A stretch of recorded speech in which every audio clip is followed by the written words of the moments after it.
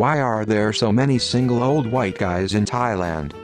Cost of living in SE Asia is very low and sex work is very common in Thailand. So it's a common destination for single Western men. Thailand is known for adult activities.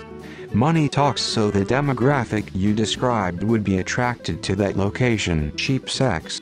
Cheap cost of living. Good place to retire. It depends where you go in Thailand. It's like one of the top tourist destinations in the world now. I just went there and saw plenty of young people as well as old retired couples. I honestly was surprised at how little sex work I saw, though clearly it's there somewhere. Krabi is mostly partying young Europeans and families. Phuket is now all Russians. Bangkok has a huge variety of young party tourists on Khao San Road, old see the temples and get a cheap massage couples, and yes, the older John types. Pattaya, which I didn't make it to, is apparently sex work central. Did you happen to go there? I can see that being predominantly old guys. It's for the cheap prostitutes, looking for Thai brides. Take a wild guess. Lol, my own father frequently travels to Asia for business. He's been to Thailand several times. So it's not a shock that he met my stepmother there, who is an incredible, lovely woman who has really helped to unite our family again. But I'm not naive. I unfortunately know that my dad is a dirty old man, and I unfortunately know that he didn't spend all of his time there doing business or wooing my stepmother. Sadly, I know what my dad has told me about how they met, but I definitely question it, as awful as I feel about saying that she is so wonderful. I don't really give a crap anyways. A few years back, I took my family on vacation there. We had a great time. The Songkran Festival in Bangkok, the bridge over the Kwai River, canoeing in the jungle, the Holiday and Water Park in Hua Hin, the floating markets, the list goes on. My kids had no idea there was a sex tourism industry there. As with most vices, it doesn't come looking for you. You have to go looking for it.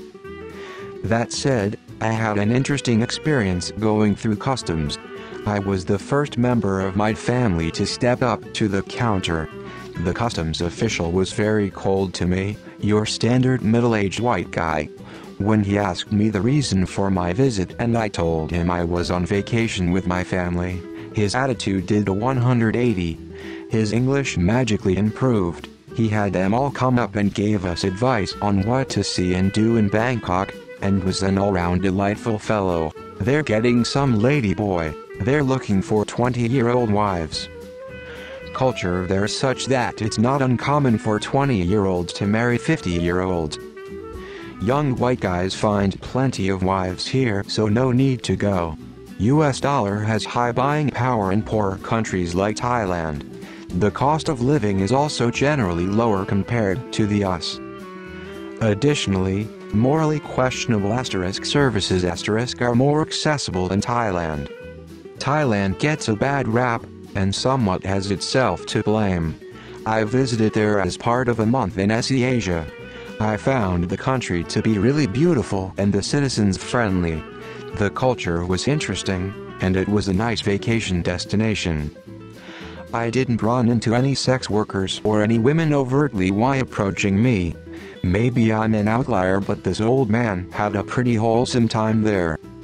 They're sexpats and pedos. Retirement visa makes it easier too. My ex's dad went to Thailand in the early 2000s for a sex change operation. Came back a woman. Still probably in the closet to this day. Underage prostitutes. People keep saying, low cost of living and abundance of cheap sex workers, when the real reason is that old white guys love pad thai noodles. Are you a single old white guy? Cheap booze, cheap drugs, cheap and willing women, cheap housing, cheap food. An average to below average wage American can live like a king in Thailand. My mother's second husband is over there. It's for the reasons you think.